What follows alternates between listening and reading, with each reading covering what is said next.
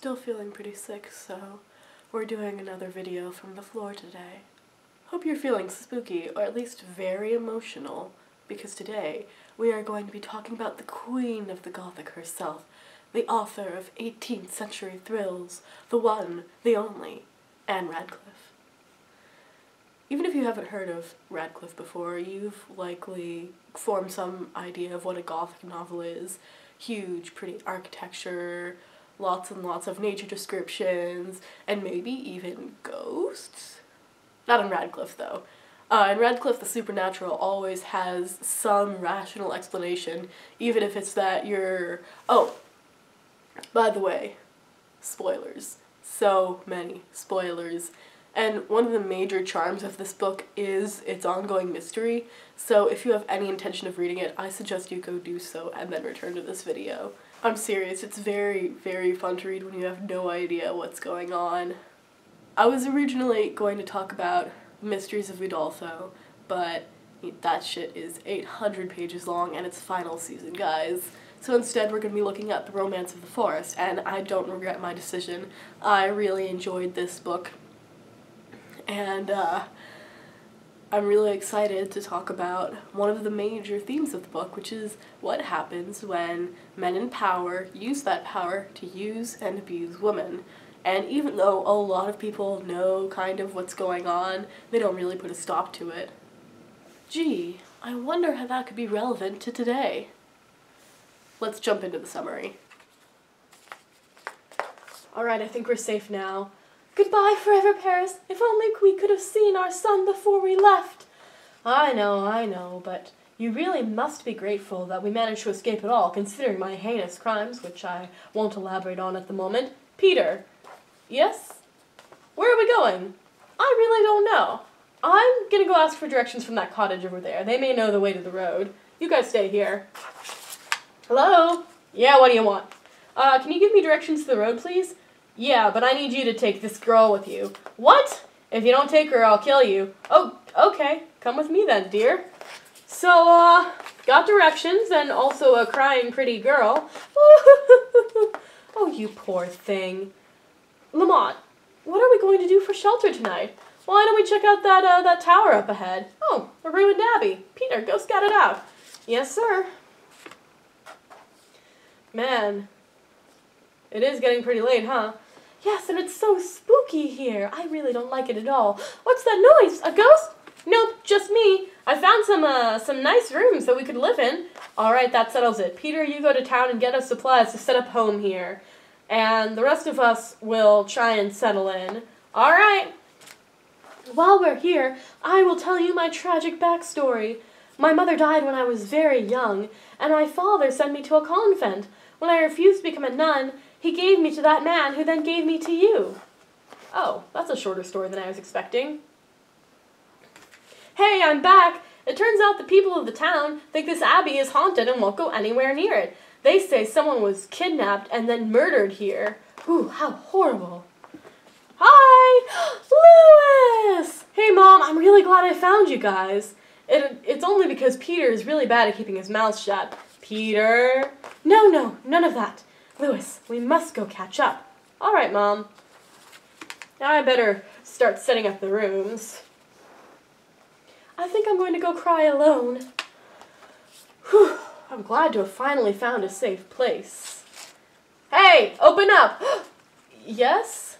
This is my abbey. What do you think you're doing here? You. I can explain. In private, please. Fine. Oh, hello. Hello. My name's Theodore. I'm Adeline. All right. On these terms, I will let you stay. Thank you. Thank you. I'll be seeing you later, Adeline. Come on, Theodore. What was that all about? Nothing. Say, Adeline, your, father, is in the area. I just found out. And, I don't have the power to protect you. If only there were someone very powerful, maybe an attractive older man who could save you. Yeah. Adeline, I'm madly in love with you. What? Marry me and my fortune will be yours. Oh, I don't think so. Kidnap it is then. Oh! It had to be done. Settle in here at my chateau. In the morning, I'll have a totally legitimate priest come and totally marry us. Isn't your wife still alive? What? No. Just chill out for the night, okay? I'll be back in the morning. Love you. Oh, whatever am I going to do? Will the maidservants help me? No, they're all too enamored with the Marquis. Oh, an unlocked window. Thank goodness. Adeline, I came to save you. Thank you, Theodore. Hey, that's my stolen damsel. I will never let you take her, even if you are my commanding officer. Ha! Oh! Officers, arrest that man for attacking his commanding officer, and take Adeline back to the Abbey. No! What's this? Adeline seems to have dropped a letter. That seal. Lamotte! Yes, sir? Tell me, what did you do to get into so much trouble in Paris? Well, I scammed people, sir. Oh, you did? Yes, they really don't want me back now. Well, I have it in with the king, and I think I could get you returned to court if you'll do one little favor for me. Anything. I want you to kill Adeline. Oh, yes, of course. Kill Adeline. Peter, get out of here. I can't do it. Adeline, wake up. You're in terrible danger. Peter is going to take you to his hometown of Savoy. Maybe there you will be safe. Aw, it's so cute how you think you have a conscience. Guards, seize this man. Arrest him for being a scammer in Paris. No. Now I've got to go find that dratted girl. Well, this is it. This is my hometown. It's called Lelandcourt. I hope you like it. It seems pretty nice, sure. Peter, I don't feel so good. Oh, Adeline? Adeline? Is everything all right, young man? Oh, Monsieur Leluc, thank goodness. Adeline is sick. Oh, Papa, we must take her in, mustn't we? Of course we must, my daughter. Hooray! I love doing good deeds. Oh, I'll just buck her off then. Thank you for taking care of me in my hour of need. It is my pleasure and my duty. Monsieur Leluc. Are you Monsieur Leluc? That's me. Your son Theodore has been arrested and awaits his execution. What? Wait, you're Theodore's father? Yes, let us all go to the prison together. Father, they're going to have me executed. Hey, good news, I think I just got you a reprieve. All we need is to have Adeline testify at my father's trial, because what happened to her directly impacts the character of the Marquis, and if the Marquis is shown to be kind of terrible, then maybe they'll let you go. Oh, thank goodness. Anything for my Theodore. All right, to the court. I testify that the Marquis kidnapped me and tried to force himself on me, and it was just terrible. I would like to make a testimony. What? I would like to testify that the Marquis hired me to dispose of Adeline. She is, in fact, his niece. The Marquis murdered his brother in the abbey and then sent his niece to go live at an abbey. A different abbey, not this one. One that has people living in it and stuff. Anyway, Adeline is the Marquis's niece, and the Marquis is a murderer! My reputation! I will drink poison, then confess that all is true, leaving Adeline the rightful heiress of her own fortune. And I will use my new good name to save my friends. I think I'm going back to prison, but meh. Oh, thank goodness! I can save them all! Lamotte, the king has given you a reprieve. He has given you banishment instead of execution. Here's some money to make you comfortable. Thank you, Adeline. Thank you. Theodore! Oh, my love, you're safe. Yes, I am. And now we can all go live in the middle of nowhere in Lelandcore! Hooray!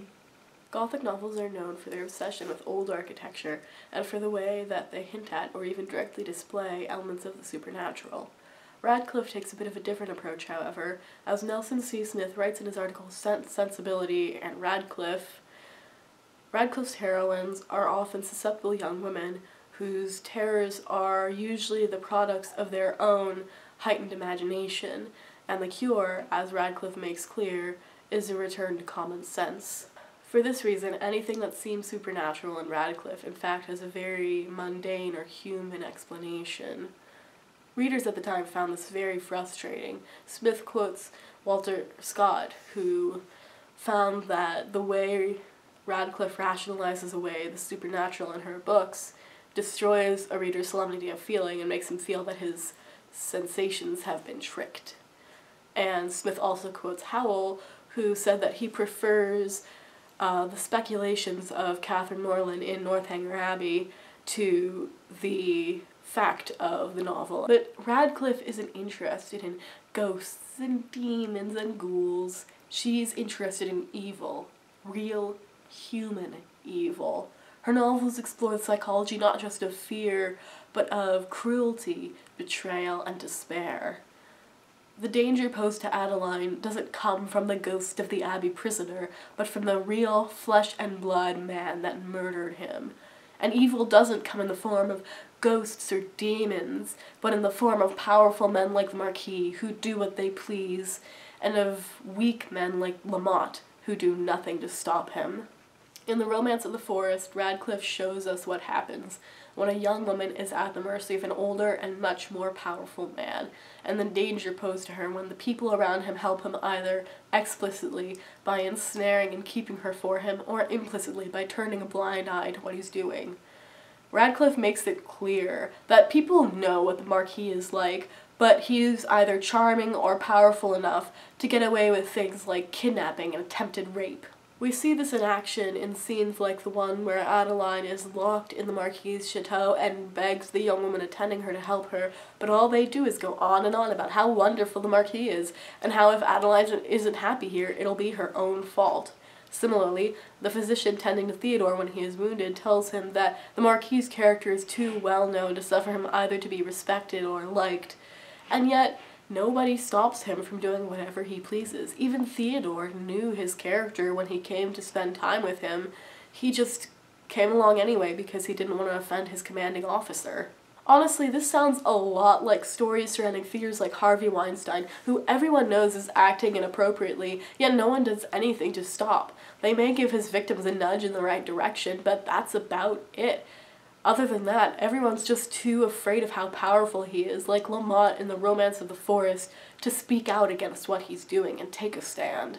For Weinstein, the closest anyone came to calling him out publicly was when Seth MacFarlane made jokes about his sexual misconduct in the 2013 Oscars.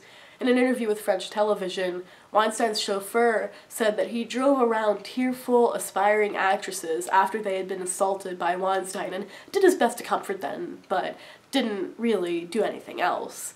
And Quentin Tarantino said to The Times that he knew enough to do more than he did.